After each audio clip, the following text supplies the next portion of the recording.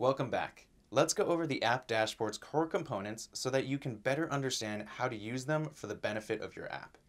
If you would like to learn about these components in more depth, we have dedicated articles for all of them, which you can find at this link here.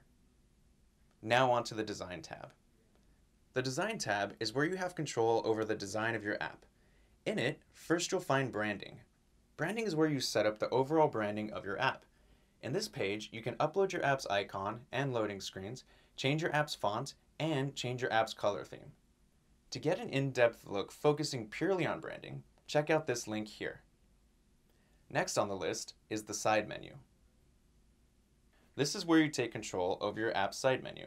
In this page, you can show or hide the side menu, adjust the display settings of your side menu, and features to the side menu. Get an in-depth look on the side menu at this link here. Third on the list is the footer menu. This is where you can set up a bottom navigation bar to your app either in conjunction with or instead of the side menu.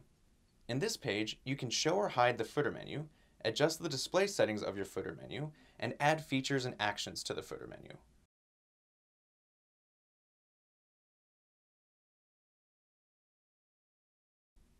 For an in-depth tutorial on footer menu, this link will lead you to it. The last in the branding list is user login. In this page, you can upload your logo, adjust the display settings of your login screen, and change the wording terms in the login screen. For a deep dive into the user login screen, check out this link here. Let's move on to the media library. High-quality images are a critical part of making your app stand out and can help elevate your brand's perception. The media library is an amazing tool that can help you accomplish this.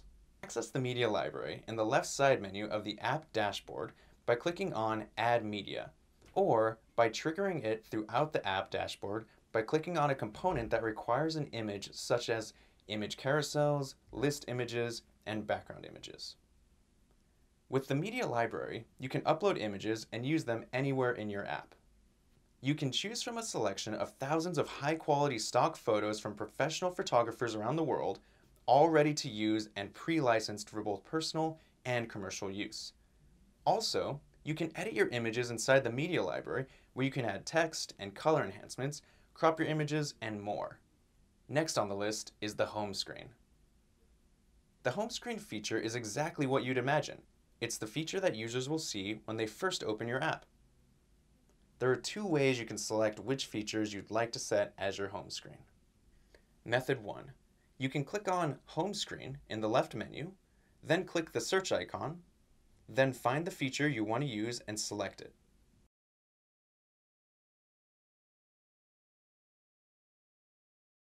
Method 2. Navigate to a feature either through the emulator or through the My Features section in the left-hand menu. Then click the hamburger icon in the top right of the Features editor. Then select Set as Home Plugin. Now onto the Marketplace.